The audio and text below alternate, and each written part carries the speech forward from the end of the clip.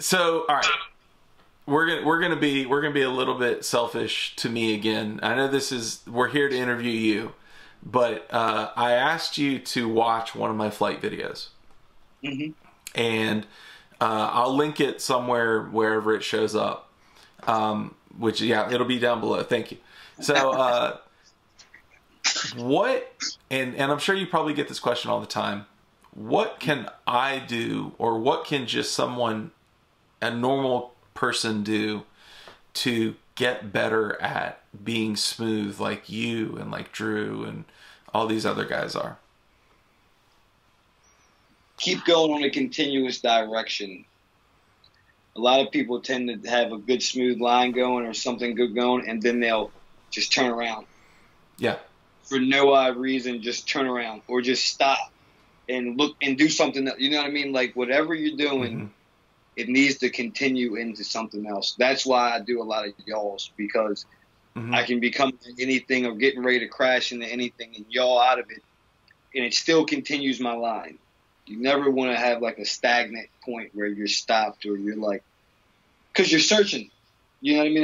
That's what's happening. That's what your brain is processing, is that when you stop and slow down, you're searching for something next to do. You're more or less like, I just sling my quad into wherever and try to be as smooth as I can. That's another thing.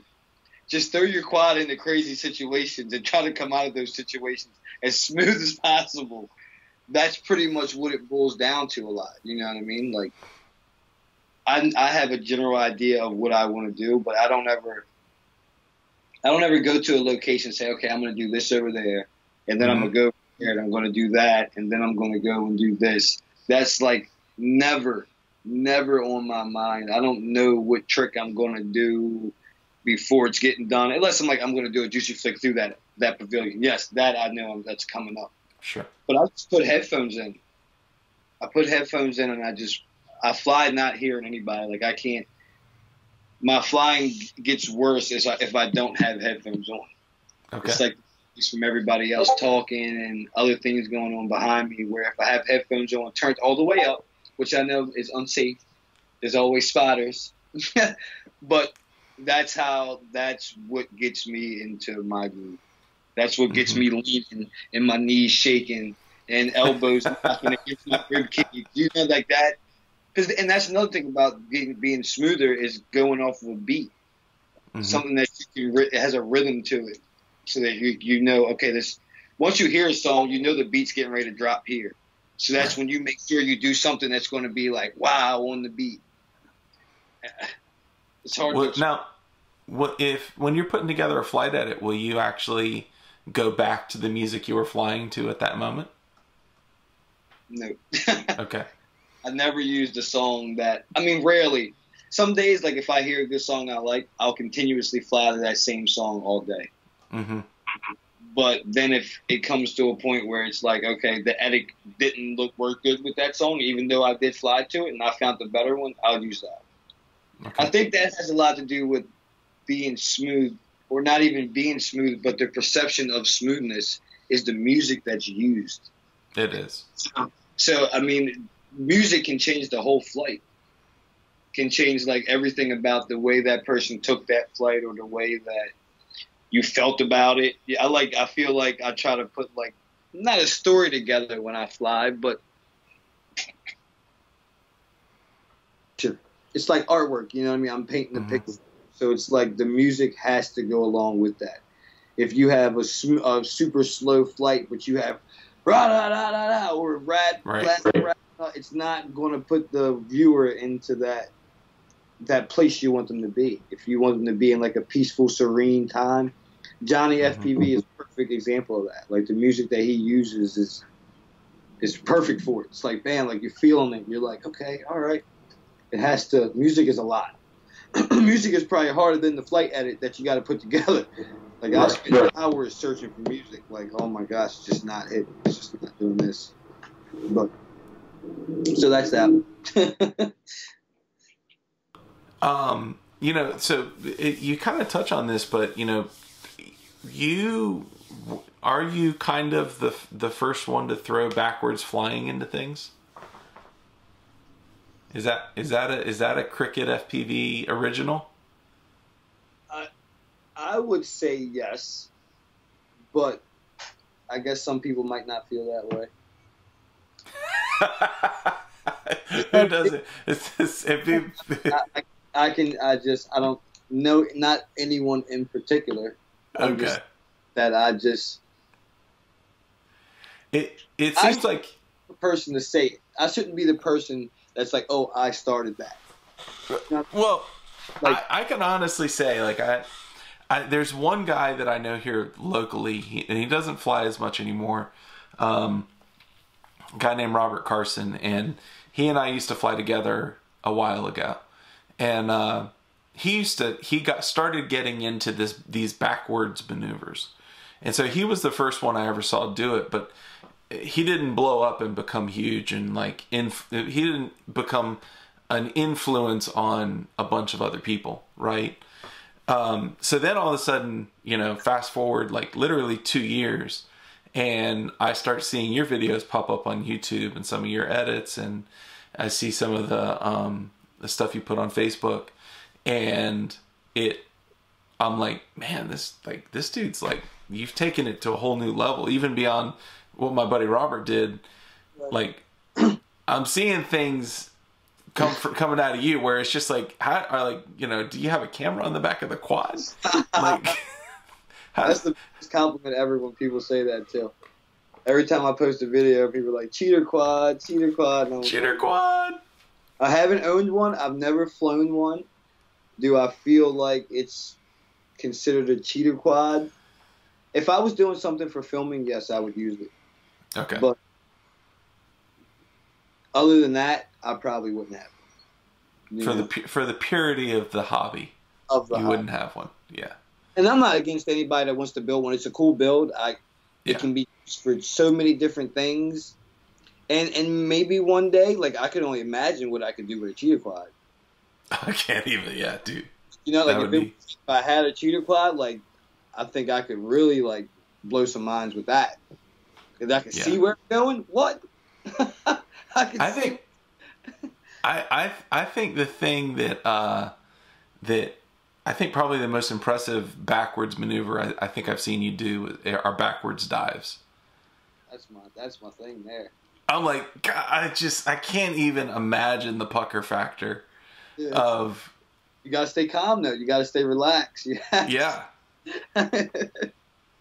It's not. I mean, that's okay. In Vegas, I taught. Oh man, what is his name?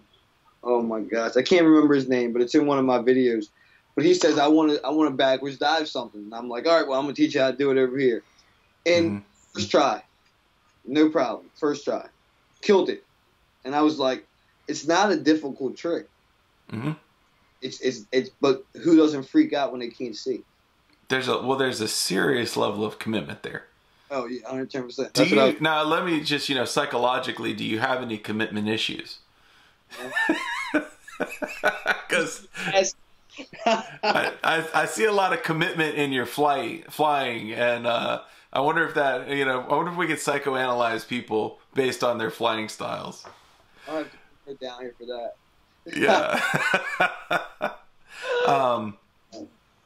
Yeah. So I mean, how long ago did the backwards flying thing start, and how has it progressed? Like, what did it start with? I'm trying to remember where it actually did start at. Where did I do the first one?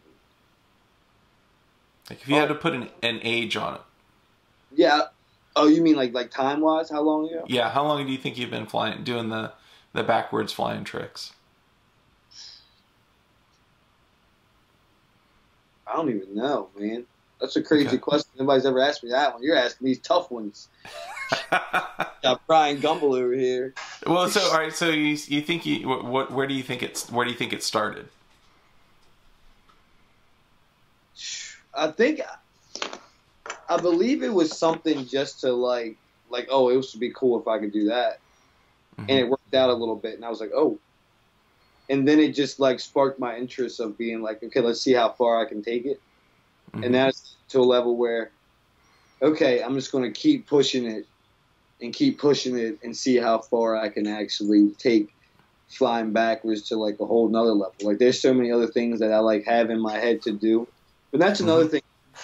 Keeping things fresh, like keeping new tricks coming out. Because I mean, if you think about it, we're really running out of tricks.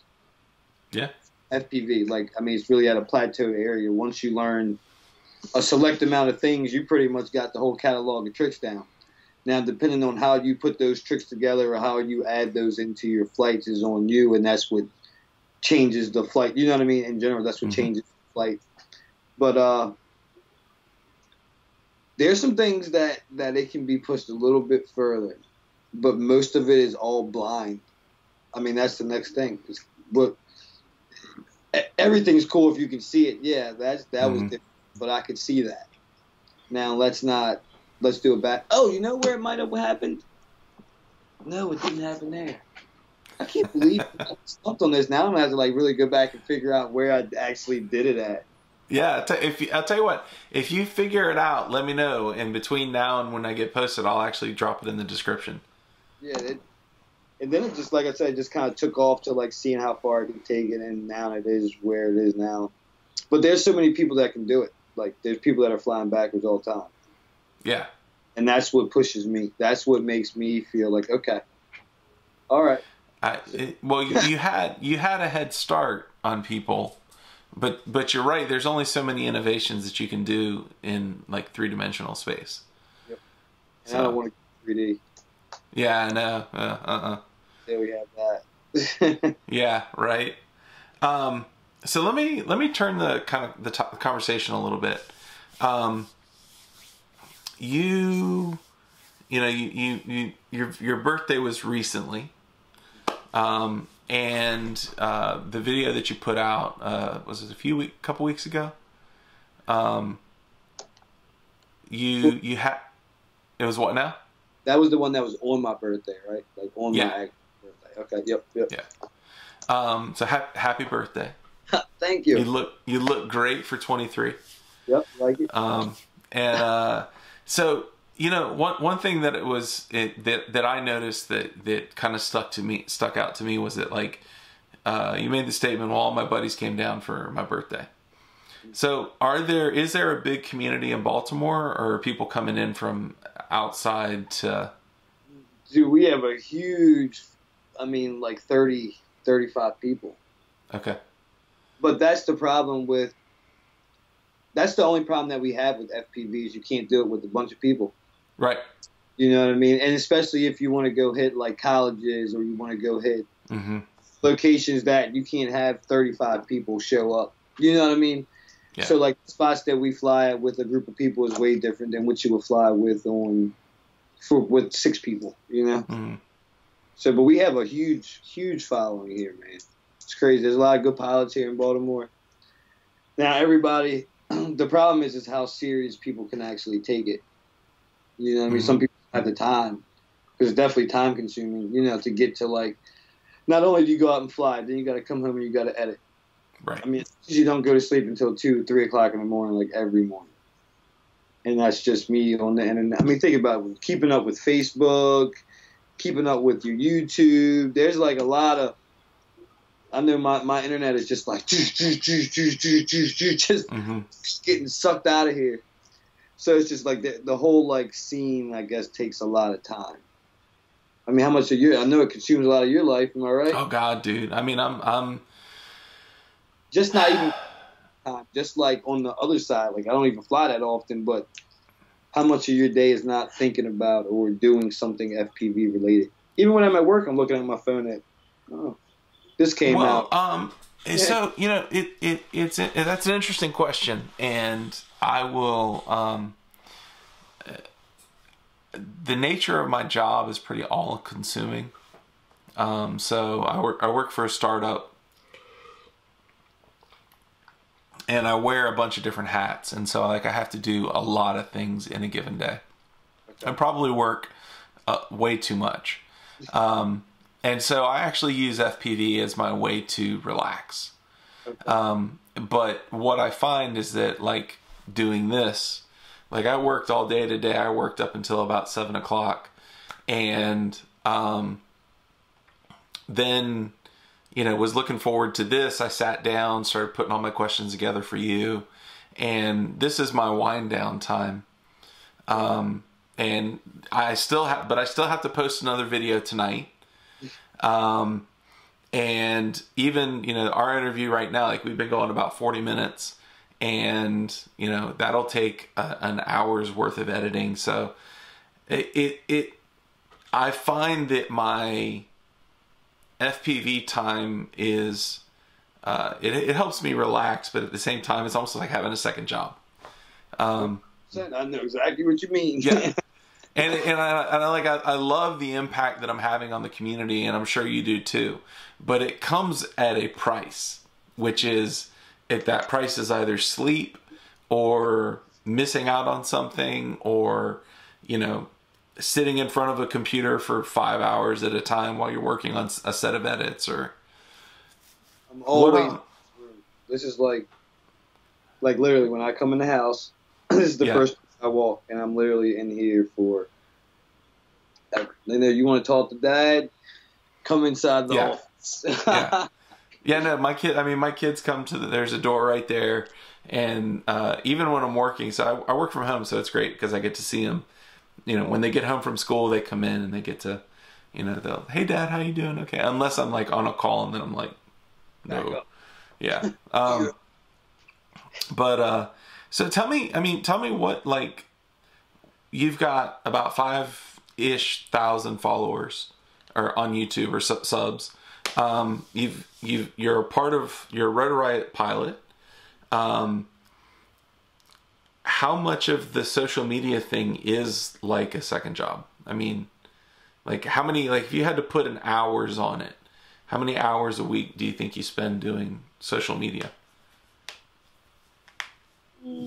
It separate from flying.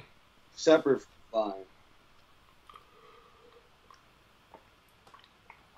I guess it's hard to say that because Facebook has become like a part of my life. So, like, not just everybody's life, Facebook is a part of, and especially when you're in this. Facebook is where all the drama starts at. Facebook is where first thing you do when you wake up in the morning is you look at your phone and you see what type of bullshit happened last night. You know what I mean? Right. Like, yeah. Or to see what what this pilot came out with, or what, flight wise, or that's like hub, like, especially for FPV. I feel like Facebook is our hub, whether you're working it or whether you're just browsing. So it's hard to put it into like an hourly time. Like, I spend this much. I'm like always on Facebook, but it's like 3-minute spurts. Like, notifications. Okay, check them out. All right.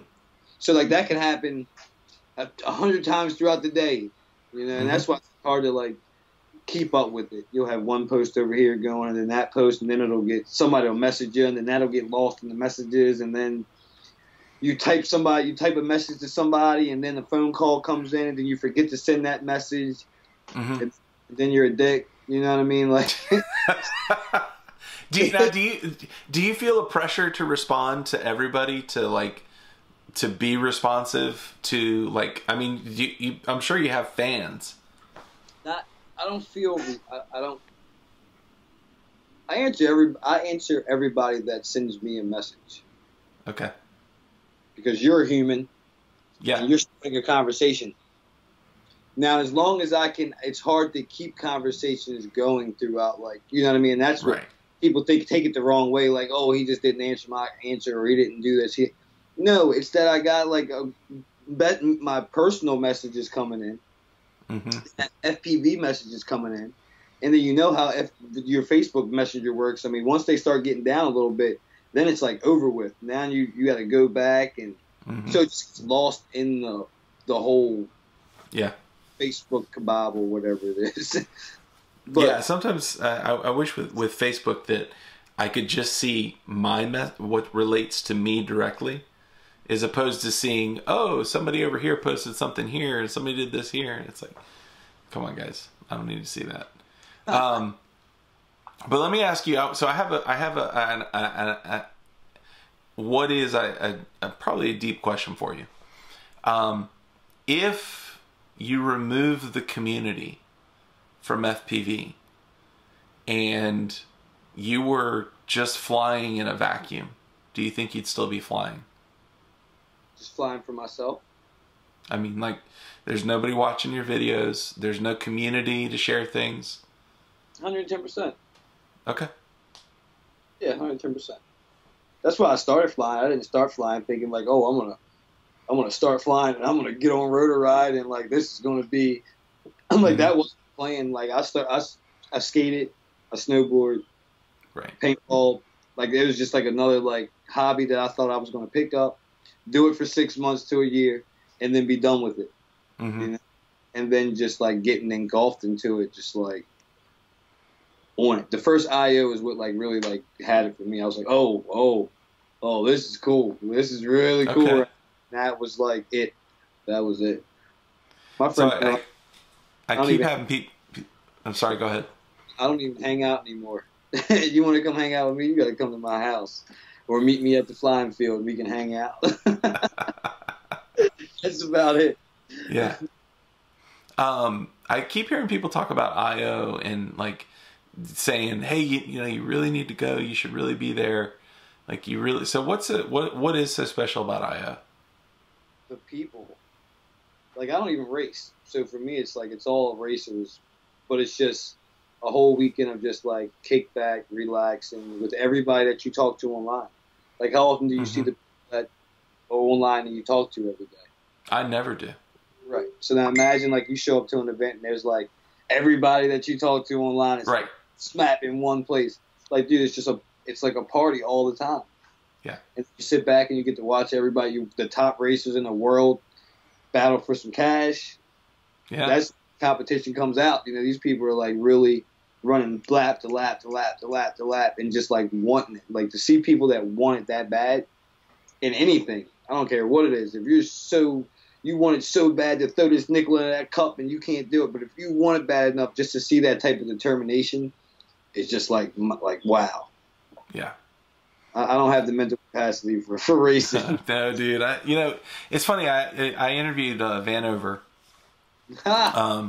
and he's one determined dude. He is one determined dude. Like, dude, he's confident. You know, that is probably the best word, confident. And at the level that I feel that he's at, along with the other top racers, if you don't have that kind of confidence in yourself, he's already beat you at the game. Yeah. You know? He already beat you at the game because he has that much confidence in himself. In which, I mean, I thought he was just like, when I first met him, I was like, all right, this guy, like, all right, is he really that? Like, is that really how he feels? But after, like, interacting with him a while, like, hanging out, like, he really feels that confident. And that's like, that's what you want. Like, some people take it as being cocky, I guess. And I guess at a level, it is a level of cockiness, but he's very confident. Yeah. You know, he's very, very confident in that. He's proven it. Yeah, I would say he has. He told me, so I don't know if you saw the interview, he told me a story about getting in one guy's head. And the guy was getting off the blocks faster than he was. And so he just walked up to the guy and he just said, look, I just want you to know that I may not beat you off the blocks, but if you don't see me, I'm right behind you. And I was like, damn. Like, I mean, he's hardcore. I wouldn't want to race him. No. You're ready to chase his little ass around. Yeah. He's like my little brother. Like I like picking on him. Yeah, dude. He was fun to talk to. So, so how has adjusting to fame been for you? I guess it's hard because it's not like it's like a fame. It's really like when you think of fame or like all it's not that, even internet famous. No, it's like FPV famous. Right. It's like a weird like, and I don't even see it as being like famous. Now, people know of me. You know what I mean? Like the same. Yeah. It's just people know of me. I wouldn't consider like, well, I'm a celebrity. Like, I'm not a goddamn celebrity. I just know how to fly a drone rather than, you know what I mean? Like, there's Right. nothing Yeah. famous about me. Like, I'm a regular guy. I have kids. I have bills. You know what I mean? Like, it's regular, everyday shit, you know? So it's like, when people think fame, you think money and, like, the whole, like, you know? Money and power and influence. And it's like, I fly my drone. Same reason why everybody else started flying drones. It's fun. You get to hang out with your buddies. You get to meet new people. That's probably like one of my, like at home, yes, flying's cool, but I've flown all my spots. You know, they kind of like, I'm kind of done with those spots. I go out and fly because I like to hang out with the people that I fly with. Mm-hmm. Another reason why I like to travel, because I get to hang out with people that I would never meet. Like, how many people would you have never met because of FPV? Right. Like, where would people be at right now if it wasn't for FPV? Like, just ponder that question. Like, all the free time that you spend on FPV, what would you be doing right now? Dude, I'd be in a video camera. You know what I mean? So Yeah. it's like those things, like, it's shaping our lives. Like, in a way, like, I mean, it's a lifestyle. Anybody that's constantly on Facebook and like constantly flying and putting edits out, that's a lifestyle. Mm-hmm. You change things in your life to accommodate what you have going on now. That golden hour didn't seem that cool 3 years ago, but now you're like running home. Oh, I gotta get golden hour. I gotta get golden hour. Like, nobody gave a hell about the sunset. You didn't care about that. You didn't care when you ride by a park and you're like, oh, look at those trees, babe. Your girls look at you like, what the hell's wrong with you? Like, How excited were you when daylight savings time sprung backwards? gosh, dude, it was so. When it's wintertime, man, I don't fly. Like, I do get out and fly every once in a while, but when it's cold, that takes all the fun out of it for me. Yeah. I want to wear shorts and be comfortable, set my stuff down, you know, walk around a little bit, kick some rocks around. When it's cold as shit, you're like this. Just trying to get back in the car. You're like, let me just fly this pack. This is not enjoyable. Because it takes away that hanging out part. That everybody coming down to the picnic table talking about, oh, I got this new motor in, or oh, I just put this new flight controller on, or bro, can you help me out with this? Or there's just so many different aspects of it. And I don't even, it's impacted my life in so many different ways. It's crazy. And it affects the people around you too.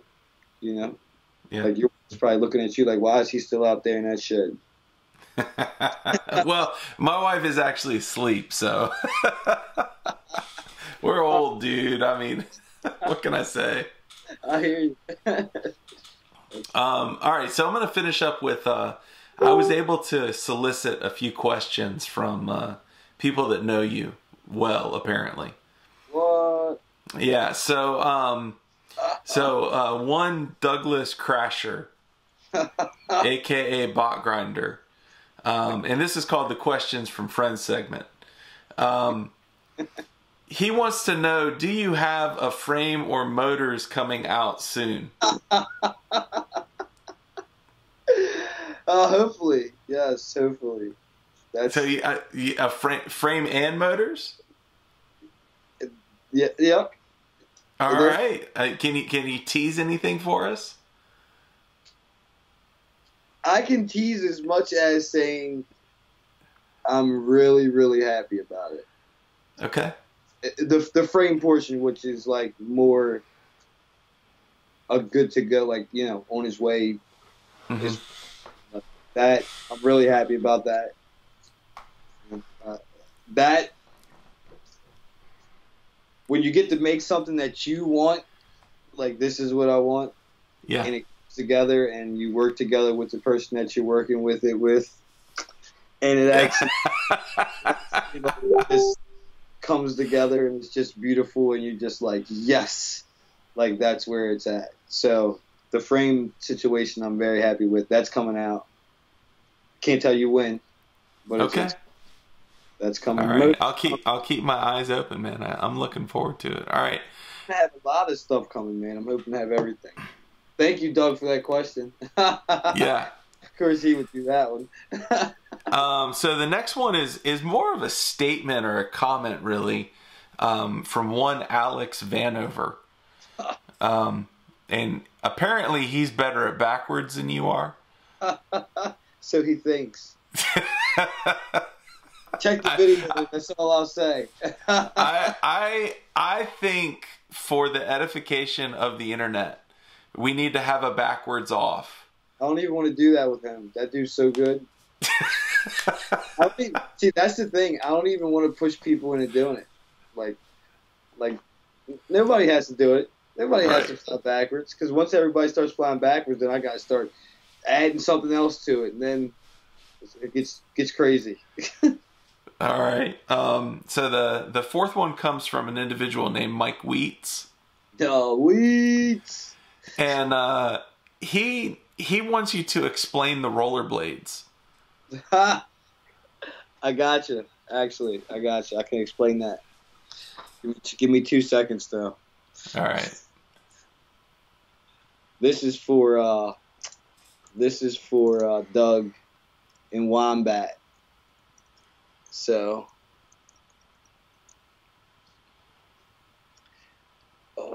these are my rollerblades. Let me tuck this up here. There you go.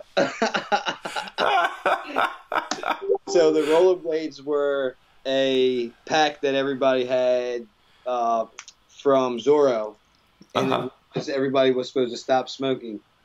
Now, mind you, I had stopped smoking a month and a half before this came about. So I was already a month and a half in before everybody else. So they're like, "Oh, we're going to stop smoking. If you start smoking, you gotta rollerblade."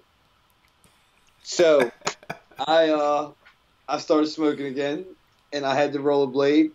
I was supposed to rollerblade, but never rollerbladed. So this actually came in the mail from Wombat. That's awesome. Have you seen these things? Are you kidding me? Are you kidding me with the pants? That's awesome. There you go. Let's do it like that. So that's, I mean, it really looks like you got a little guy moving across the top of the screen. It's great. They come with different color wheels and everything. Oh my gosh, that's awesome. All right, so the last question is from one Mr. Capper. And he wants to know: are you better than Mr. Steele?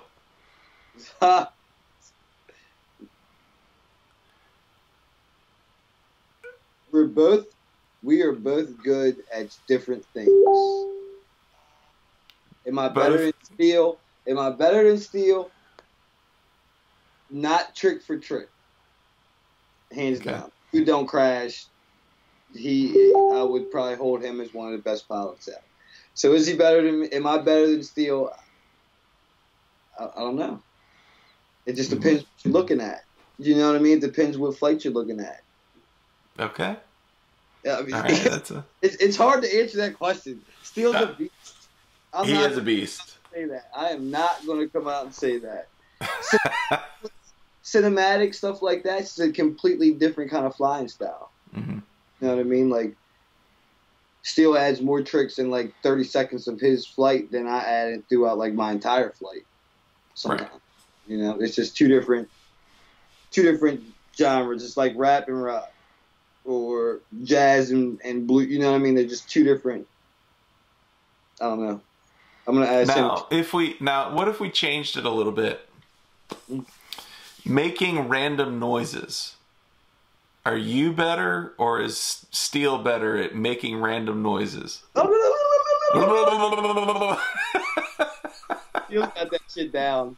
He's got that. Sure. He's got the voices on lock, all of them. On lock. Just watching his videos, you're like, oh my god! Like the last one, I guess is where you watched that. This last video. Which one? He was cold in the new Atlanta spot. Oh no, I haven't seen that one. Dude, like, hilarious. I will say this. I did see. I think he put out something recently that was pretty awesome. With the, I guess they were on they were filming something, and he was flying just crazy in Atlanta. Yeah, everywhere. Yeah, everywhere. And that was, you know, he had to put like the disclaimer, I was completely and totally cleared to fly this. Everybody shut up and don't troll me. And but that was a pretty impressive flight. So the dude slays, man. There's like no doubt about it. Like there's, I mean, that's who I started watching. Steel, Schizo, Sting. That was what I watched. That's who everybody started watching. Charpu. I'm actually getting ready to go down there soon to hang out with all them. Awesome. Yeah, that's like flying with them is like oh shit. Like, dude, when I first started flying with Rotor Riot and Kevin and all them and everybody, I was so nervous. Like I would wreck everywhere. Like I was literally just wrecking everywhere on any and everything. I would just wreck, and I would be constantly taking walks, and I'm just like. And then it got a little easier flying around them, a little easier, and then it got comfortable. And now I'm like, okay, cool. Now I can fly. I get more nervous about flying around random people than I do flying around them. Like if we go to like a meetup and I haven't met anybody, like that's when I get nervous. When there's people watching me, because it's like I see you in your videos now, and I see you here perform. Right. You know what I mean, it's like on the spot. Like people want to see you do some cool shit. And that's not always how it works out. Like, it's not like... Sometimes it's just not your day. Right. And that happened. And I know that now, and I packed my shit up quick. You know, quick. 3 or 4 packs of, like, wrecking constantly. Dude, I'll go home. I'll just wow. Yeah. I'm going to go home. Because some days it's just not your day. And if you keep forcing it, then you're just breaking shit for no reason. You know, that's... At least that's for me. Some people aren't the same way. That's just how I am. Yeah. And obviously, if we go on a trip somewhere and you took a boat to a bando, there is no like, oh, I'm having a bad day, pack it up and go home. You know what I mean? Right. Like you better do something cool. Well, that's awesome, man. Hey, listen, dude, thank you very much. I really appreciate you coming on the show. Thank you for having me, man. I really appreciate it. It's very good talking to you. Now I feel like I'm one of the. I was on the Michael Rollins show. Yeah, baby. Yeah, dude, I can't even. Speaking of being internet or FPV famous, get some messages, don't you? Dude, I do. And I try. I'm like you. I'm like I try to respond. I try to talk to people. Sometimes it's just overwhelming. Yeah. And keeping up with YouTube comments. Whew. Holy cow. That is kind of like you can't win that battle. Yeah. You can't. You know what I mean? Like, unless you like jump on it as soon as the edit comes out, and you just wait for like the first like hour, and just to the questions as they come in. But then that, like I said, I mean, my phone's dinging for everything. My phone's dinging for YouTube, Instagram, Facebook, emails, regular text messages. You know what I mean? There's so many things going through. Like, dude, I probably got. I mean, look, it's been going off all the whole interview. Dude, it's like it just. So now, like that, I've been on here for an hour now, and I go back, I got like all these messages to check and like go through. So that's like just like everyday things. You kids need something. Oh, I gotta get the kids dinner, so I gotta run out. I gotta run out. That's an hour that like okay, now I gotta get back and like you know. Love it though, man. I like talking to people. I'm a people person. Like, I am too. I'm always been like I'll be the person that can go anywhere and talk to anybody. Like, people are cool. You know what I mean? Like it's weird. I don't want to get into the weird side. Never mind. Oh, you're good, man. You're good. All right, buddy. Well, thank you very much. I greatly appreciate everything that you were able to talk about, and we'll see you soon. Thanks, brother. Yeah, I will, man. I will.